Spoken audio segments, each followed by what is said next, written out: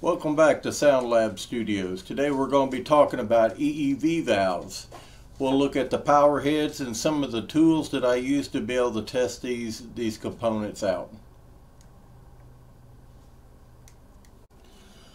Alright, we have two main components that make up an EEV valve. One is the valve body assembly. Normally have a stainless steel casing on here. There are times that you do have to clean this up, polish it back up, because it'll get some light corrosion built up on it, referred to as a white rust. It's where the stainless steel oxidizes from a lot of moisture and the coldness of the water. And then the other component is a power head, or referred to as an EEV valve solenoid coil. You know, it's just sliding on there, it locks into place. This device creates a magnetic field that pulses clockwise or counterclockwise to be able to open and control the needle valve. Now there's a needle inside this that has some neodymium magnets on it as well, and they interact with the magnetic field from this part. And between the two, this one creating a magnetic pulse that's opening or closing, interacts with the needle valve here and allows refrigerant to be able to flow through this valve. Now I will, on a maintenance, I'll take and clean this up, polish it up with either some sandcloth or another tool that I'll show you here in just a second. And then I also clean up the little electrodes inside here. Now, if I think this power head or the EEV valve has failed and there's a problem with it, what I have to do is test out this coil. And the way I'm going to do that here with the, this is out of a Daikin system. It's a Daikin unitary, which is ducted residential equipment. What do I need to do is test the wires here. So I've got a 6-prong plug with 5 wires on it. Number 1, 2, 3, 4. Number 5 is empty. Number 6 is all by itself, and that's our common wire there. So what I need to do is I need to go across from number 1, 2, 3, 4 to 6 and see what my ohms readings are. So I've put my meter in ohms here, and I go across 1 to 6. I've got roughly 47 ohms. Go to 2 to 6. 47 ohms. 3 to 6. 47 ohms. And 4 to 6. Got 47 ohms. If this thing tests in between 40 to 50 ohms, then this power head is going to be good. Now there's several different ways that I can try to open up this valve here. I've got a couple tools that I use. Now there's one that works on some EEV valves but does not work on the ones that are used in Amana and also the Daikin equipment. And it's one put out by CPS here.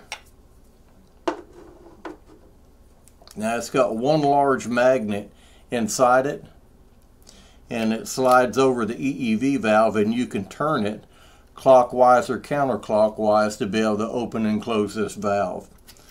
Now I've had success with this with other manufacturers' valves, but they do not work with the Amana or the Daikin valve, but it's the CPS solenoid magnet. The one that works with the Daikin product is this little magnet right here. Now it's got the markings that show, to turn this way for open, turn this way for close, so I can slide it over and I can open up a valve and see if I can get this valve unstuck. There are times where if I can't open it with this magnet, then I'm probably going to wind up having to replace this valve. Now through Daikin parts, you can get this part number right here, and it's a fairly expensive little tool, but there's ways that your dealership that you deal with, where your supply house will be able to help you out with that. But what I need to do is make sure during a PM that this surface here has been cleaned up. So one of the tools I can use besides sandcloth is a top post battery brush. I can slide this over the top, be able to turn it, and it polishes up this surface again and gets any type of corrosion, especially if you're living on the coastal areas where you've got a lot of salt water, a lot of salt, spray in the air.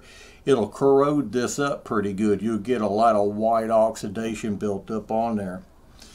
But also inside here on your power head, the power head's gonna get corroded too, because these parts here have got a neodymium magnet inside it, and the little shiny spots inside here are a steel conductor. So I can take that same top post battery brush, pull the cap off of it, put it inside, give it a few twists, and that'll clean it all back up, and now I'm going to be ready to go for a while. Like I said, in some of the coastal areas, you're going to have to do this quite often. I've got a few systems down on the Gulf Coast. It's about every 6 to 8 weeks these are having to be cleaned on their multi-port mini split to keep the system operational. Now this part here, it's being controlled. The EEV valve is being controlled by a couple thermistors. They're going to be on the indoor coil. One's going to be on your suction line. One's going to be on the liquid line.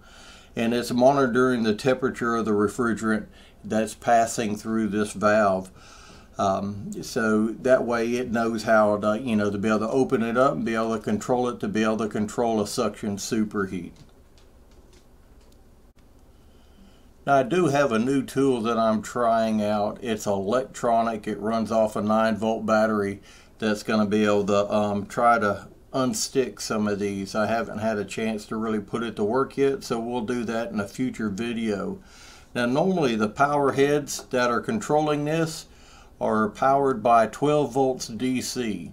So it's firing on that 1, 2, 3, 4 to common, just pulses of 12 volts DC. And it's either moving in a clockwise or a counterclockwise position to open and close this valve. If you'd like to see more videos, please like and subscribe to the channel. And if you have any comments or questions, or would like to see some other type of video from us, just drop me a line, and I appreciate it. Thanks.